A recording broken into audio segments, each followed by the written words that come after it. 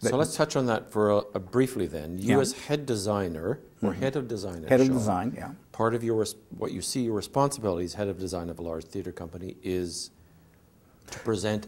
Yeah, to choose the designers. At that time, I was choosing the designers to meet up with the directors. Now, we had in-house directors at that time. We had the Derek Golbys, the Christopher Newtons, et cetera, and other directors were brought in, of course, to augment this. But the way these regional theatres are structured, excuse me, was that I had to have a design in, and there was no time for a long kind of courtship between a designer and director. So I would choose designers who I knew would get the design in on time, first of all, who had a very special talent, would deliver a certain product that was totally unlike mine. Right. I had designers who were strong in costume. I had designers who were strong in architecture or in sets. But they all had to do both disciplines. Very rarely would I hire a costume designer and a set designer to work on a show. It was one designer. And did you consciously try to create your design community, as it were, to present a full menu of tastes? I mean, not to some too degree, much of abstract and not too much of this? To some degree, yes. And that's in consideration with your artistic with the artistic director. Or who you think the audience is? Yeah, no, it's not so much what the audience is dictating, it's the artistic director on what his season is dictating. His or her seasons, those seasons are like a symphony. They're structured to go from A to B in a certain way. There are themes in a season. And I would do the same thing to augment that with the designers, to have certain designers in. And the artistic directors at Shaw, when you were there, was Christopher Newton. Were you there with Paxton? No, I was with Paxton in Vancouver. Right. Not here. I came out here with Christopher, you know, as I said, you know, the Vancouver Mafia that came out, or the six-pack, six shooters or whatever. They had all kinds of, there were six of us that came. Oh, really? Who were the six? Well, there was Christopher, of course. There was Paul Reynolds, Jeffrey Dallas, Elaine in box office, Camilla Ross, 5 in marketing, and myself, 6. Yeah. And what year was that? 79, 80. My first season designing there was 1980, but I came out in 79 with Paul and Christopher to look at the theater, and because I knew we were coming in right away, and meet up with the gang who was there, meet up with the staff we were going to inherit, so and the ones who walked right off the stage, wouldn't meet us, and disappeared, never to be seen again. Because they knew they would be exited, or? Yeah, probably. Because he brought his own general manager. I mean, you know. So was that was resentful to this? To some degree, any change like that is resentful. Yeah. You know, that's a fact of life. You know, it's not going to, you know, be easy. I didn't lose very many technical people whatsoever. The first year, at the end of the first year, the head of wardrobe left, and I was relatively pleased to some degree about that, because we weren't meshing properly. Those heads, those people who are the heads of departments, you know, they've got to mesh with the head of design, because I'm making decisions with designers on what they can do and what they can't do in some of these departments, just so we don't overload. I mean, nobody has the right to go into a theater company and just grind it to a halt with some explosive design. Right. Right. And that's one of the jobs I had to do, was to just make sure that everything, you know, was on budget, on time, etc. Looking at all the theatre spaces in Canada, what's your favourite space to design in? Oh, somehow in the back of my head I knew you were going to say that. And what's your worst? I've never had a worst space. I've had some challenging spaces, really challenging spaces, and by coming up with a production in that space that I was pleased with, and that space suddenly became one of my favorite spaces. I wouldn't want to maybe do certain plays in it, but it would work. My favorite space, I would have said the Vancouver Playhouse, but after leaving Vancouver and working in so many other regional theatres, etc., I realized that Vancouver Playhouse has has a problem in its proportion. It's in its proscenium proportion. It's like designing in a letterbox. Right. Manitoba Theatre Centre is off center. You probably know that. The center line, the audience is over by about, what, 3 feet off center. So they're always sitting kind of like that. That was a problem. Didn't discover that until it was almost too late. The theatre right now that I'm the most in love with at this moment, besides the Shaw Festival, there are 2 theatres, and they're directly opposite each other.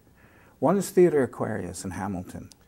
Fabulous theatre to design for. You don't have a fire curtain, and it's a proscenium house. Right. You know, Peter Smith designed a fire curtain that tracks in a curve around the perimeter of the orchestra pit. Hello, why didn't anybody ever think of this? Right.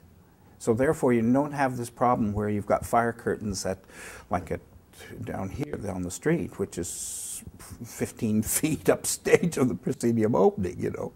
It's just ridiculous.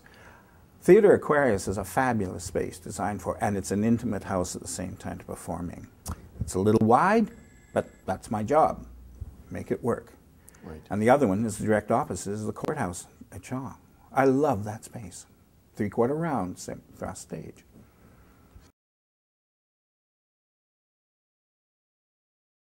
To talk a little bit about spaces, I toured with Tefl Music over a couple of years, and I noticed whenever we went into a different space, a church here or a cathedral or London or Los Angeles or whatever, that they rehearsed in the space briefly for 5 or 10 minutes, and then they understood the space in terms of sound.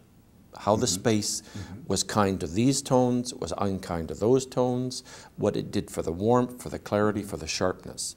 And so the space in sound-wise has different characters for different pieces of music, and they would have to adjust. And I'm wondering if the spaces are the same theatrically in a similar way, if the bones of a space do not present different characteristics that you have to work with. Absolutely. There's no difference. When I go onto a stage, I always have to see the stage I'm designing for. It's very difficult to design for a theater space that you've never seen or never been on the stage. And the first thing I do when I go on the stage, as if I'm an actor, and I try and find the center point, the center of the stage, which you are in control of the whole audience. And I try to look at that. Where is it relative to the proscenium opening, or where is it relative to any other piece of architecture whatsoever? The Shaw Festival, you've got a balcony, it's up there, you know, so the focal point changes considerably there. That if you want to design for that space, in other words, the sight lines, you know, of that space, your set can't be more than 20 feet deep or 15 feet deep because it can't be seen when you go upstairs. So this is choices you have to make, is how do I design for that space now that's going to serve the actors and the play? And I've got to find that center point. I've got to find that one point on the stage where you're in control of the whole space. And once I find that, and I sometimes have to make some terrible decisions, like I've got to sacrifice this group. National Arts Center, for example.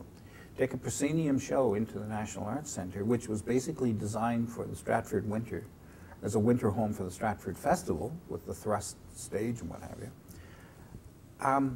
You have to shut down the space, you bring in the tormentors and shut the space down so that it fits into the framework of the show that you're touring with, which came out of a proscenium theater. And what you've just done is you've eliminated, you know, 20% of the audience, and they don't sell the tickets for those places. There's a lot of theater companies don't like that, you know, that you go in and I have to sacrifice seats. And you know, you'll have a general manager on your case very quickly saying, no, we can't sacrifice, you have to do something else about it. But those are problems. Shaw Festival, for years, we sacrificed the boxes, you know, the so-called 2 boxes that they have there. We had to sacrifice them. The people sitting in those boxes could not see could not see the total stage. Right, right. Just couldn't, and that's a case that happens with a lot of the boxes. Right. Yeah. You see, you never designed for the festival stage at Stratford. No, Avon. Yeah. What would you do if someone gave you a show on the festival stage? Well, I would do it to the best of my ability. I've walked on the festival stage. I know the stage, I know the theater, etc., etc. That really depends on the director. Is it a unique animal, that stage? It is fairly unique. It's a real challenge for a director to direct a show on the festival stage. Well, one of the things, Robert, I wouldn't do is I wouldn't design a lot of scenery. That's the first thing. That stage is designed for small props or props and costume. You don't design too much scenery. Yes, you can design the bits of scenery here and there, and some people have tackled that space and tore out the towers and got rid of the staircases, etc., and have built these elaborate sets on. Well, I wouldn't do that. That's not what me, because that theater is beautiful. I would want to use it. So what are those designers doing that they do that? They want trying to make a proscenium theater out of it, I think. And it isn't. It's just a big thrust theater. No, I would be reluctant to start designing a lot of scenery for that space. Very reluctant. Here's a kind of subsidiary topic that I'm interested in, because we all fall into it. There are camps in Canadian theatre, right? There's camps. And the fact that you have never designed for the festival stage, right? Designed for the Avon, but you've been a Shaw designer and not a Stratford designer. Okay, right? I see where you're going. How do these... is it frustrating? No, not at all.